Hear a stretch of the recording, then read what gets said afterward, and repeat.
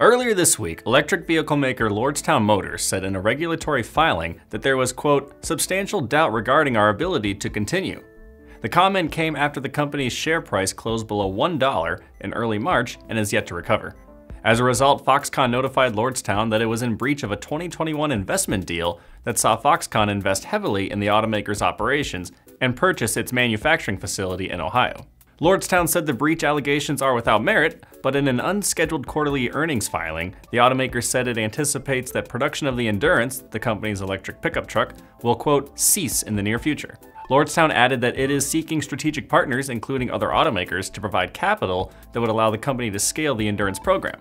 However, Lordstown has yet to find a partner for the Endurance. Combine the lack of partners with production delays from January to mid-April and what Lordstown calls a, quote, extremely limited ability to raise capital, and the path to continue production of the Endurance becomes quite uncertain. Lordstown created the Endurance with 4 in-wheel hub motors they said would reduce the number of moving parts and improve vehicle control.